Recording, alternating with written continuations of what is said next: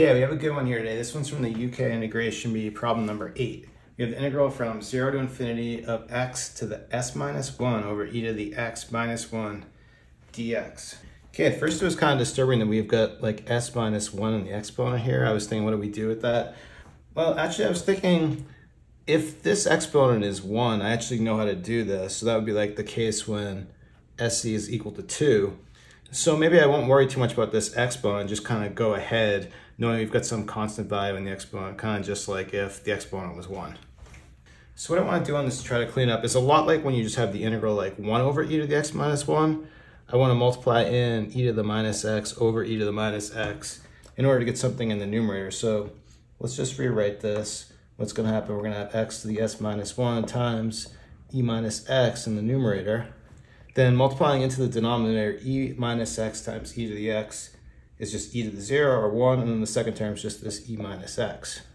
And then from here, the thing I want to think about is like just kind of create a 1 right there, and just looking at this part. Well, this looks a lot like this 1 over 1 minus x, which is actually our formula for the geometric series. If we had something like this, we can say this is the same thing as the sum from 0 to infinity of x to the n. So doing the same kind of thing, what I want to use is 1 over 1 minus e minus x, and just kind of plugging in over here, we want to say this is going to be like e minus x to the n. And of course, for the geometric series, in order for this to converge, we have this condition that the absolute value of x needs to be less than 1. So over here, in order to use this, what we're going to need is we're going to need absolute value e minus x. We don't really need that because that's always positive. But this thing now needs to be less than 1. But this is actually going to be okay looking at our bounds. Now technically at 0, when x is 0, this value is equal to 1. But for an integral, you don't really need to worry what happens at the bound. It's just going to be close to the bound. And so this is just going to be decreasing as this goes to infinity. This thing here is going off to 0. So this condition is going to be true. So what we can actually do is just take this value, plug it in right here in the integral, and continue from there. But now from here, we can just take this right here, and I can distribute this inside the sum, and we're gonna get some simplification because we've got the same base on the e's, so we can kind of pull those all together. So rewriting this, now we're gonna have everything inside of our sum.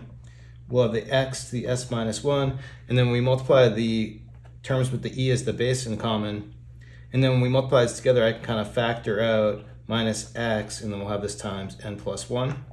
And then from here, I can just swap the sum with the integral, and then that's going to be pretty helpful because then this is going to be an integral we can do. So we'll bring the sum outside, and then we're integrating from 0 to infinity of this stuff right here. But then for this integral right here, I know 2 ways to do this. The first way would be the gamma function, and it's almost set up, but the thing you'll notice, like for the gamma function, we would just want e to the minus x, so we would need to do some u substitution. So I think to avoid that step, what I'm going to do is instead look at this as a Laplace transform. This here is going to be really similar to a Laplace transform of like just x to some exponent. So like if we look at the formula I'm thinking of is for the Laplace transform, if we had the Laplace transform of x to the n, then what this would look like would be really similar. We'd have x to the n here, and then we'd have e minus sx dx. And for this thing, our formula is just going to be gamma of n plus 1 over s to the n plus 1. But now at this point, the variable names are getting kind of confusing. We got a lot of different variables going on. We're kind of clashing with like what the formulas should look like. So what I want to do is instead of using n here, let's switch this over and call this an m. And instead of s here, let's use something else. Let's use like say p. So we'll make this a p as well. But now I think we have this set up in a way that we can use it. So like equating s minus 1 is our m value. That's our m value right here. So we're saying m is going to be equal to s minus 1. And then for this p value, this coefficient in front of the x, that's going to be the same thing as this n plus 1. So we're saying n plus 1 is going to be equal to this p. So we can just kind of plug everything back in. So doing that, we'll just use this where m is equal to s minus 1. So this is going to become gamma of s minus 1 plus 1. That's just going to become gamma of s. And then here with p value being n plus 1.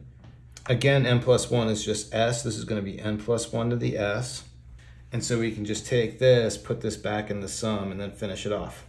Okay, now continuing here with our sum. Now with gamma of s, you could equate this to the factorial. So you could actually look at gamma of s as like s minus 1 factorial and write it that way. The only thing is we usually use factorial for integer values, and in the problem they didn't give me any condition. They didn't tell us that s needed to be an integer or positive, negative. They didn't tell us anything about s. And so in order to allow s to be non-integer values, we'll stay with the gamma function here. One thing I can do with this is a quick index change, so we can update this lower bound here to n equal to 1. But if you do that, you want to subtract off 1 here. So if you subtract 1 there, this lower piece becomes n to the s, and we still have our gamma of s in the numerator.